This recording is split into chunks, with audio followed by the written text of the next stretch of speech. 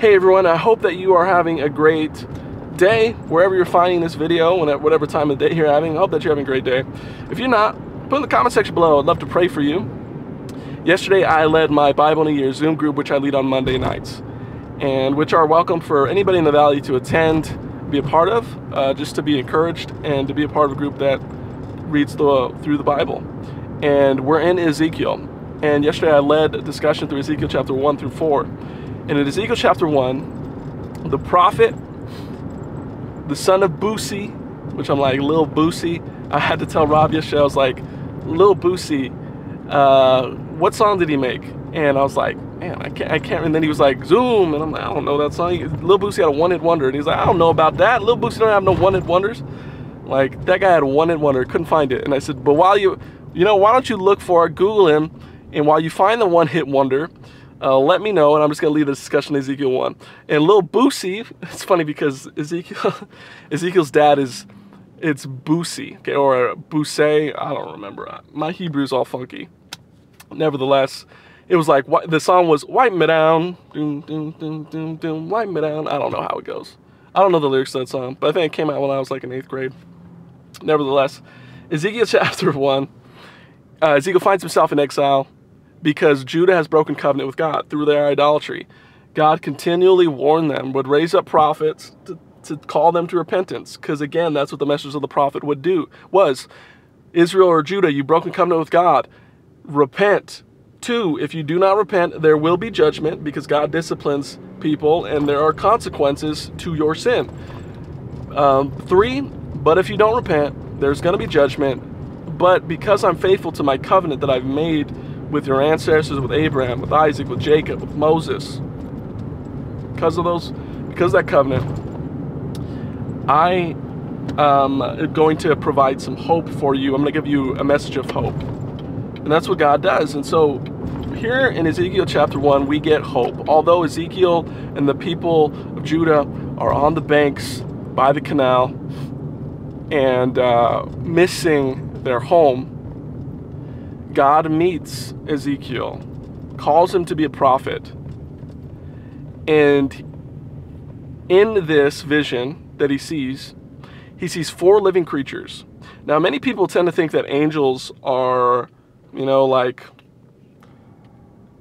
human type of figures with like 2 wings or something.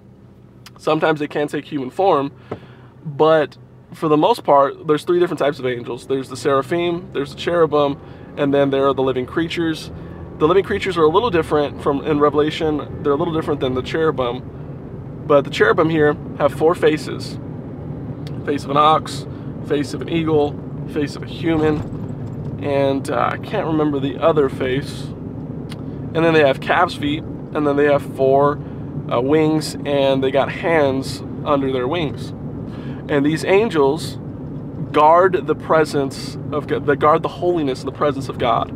That's what the cherubim do. God sent a cherubim to block entrance back into the garden from Adam and Eve coming back into the garden, because that's where God's presence was. The cherubim, images of the cherubim, are on the Ark of the Covenant because they guard God's glory and holiness.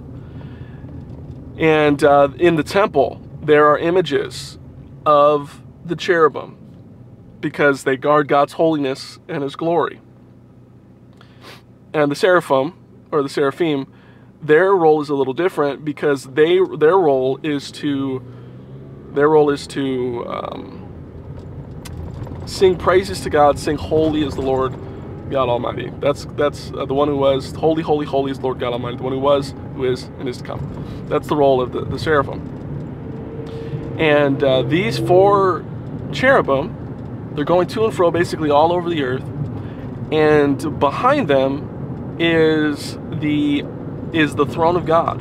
And Ezekiel sees these wheels that are turning. Wheels keep on turning, rolling. And he sees these wheels, and then he sees behind the wheels all kinds of colors, and he sees God as, it looks like a human type of figure. That's what Ezekiel sees.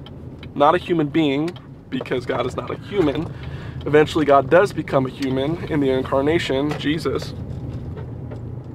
But God is on his throne, human type of appearance, That's all that it was said about what he looked like, other than all the colors that surrounded the throne. And it's important that this throne has wheels, because the tabernacle was the place where God would dwell with his people, or his presence was there where you could meet with God. The temple, Solomon's temple, was the place where you can meet with God, where you can dwell in his presence, where man was able to do that. Now the temple is destroyed. Ezekiel is in exile.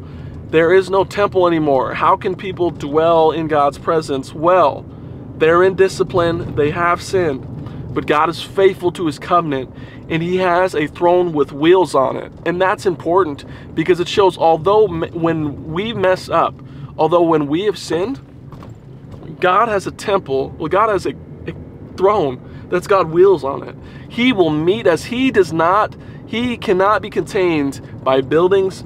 He cannot be contained by places built with human hands. He goes wherever he pleases. He is able to meet his people in their mess and reconcile them by his grace to himself. He is able to do that because he is faithful to his covenant. He is faithful to his people. And God does that for us when we have gone through seasons where we have messed up, or we have gone through seasons where we should not have done the things that we have done. God meets us in our mess. He's calling us to repent, and he's calling us to restore a relationship with him by placing our faith in his son Jesus to be reconciled. That's good news. God's got a throne with wheels on it. He can meet you in your mess. Although you have wandered from God, although your family or people that you love have wandered from God, God's got a throne with wheels. Pray for them, that God would meet them in their mess. They may feel distant from God. It's not that God has been distant. It's that they have chosen to live a life, or we have chosen to live a life distant from God. Further on, we go into Babylon. But God meets us in Babylon, and he uses people. And God does, and that's where we get Daniel. The book of Daniel 2 comes, where God is doing great things in his people. Shadrach, Meshach, and Abednego, and Daniel as well. That God has a remnant. And God does preserve a remnant from Babylon and sends them back eventually, 70 years after the exile. 70 years later, he sends them back to rebuild the temple. That's where we get the book of Ezra, the book of Nehemiah, and the book of Haggai. Just wanted to encourage you that this morning, if you found value, like this video. Subscribe to this channel, leave a comment, and I just want to say I love you. Thank you for choosing to watch my videos this morning.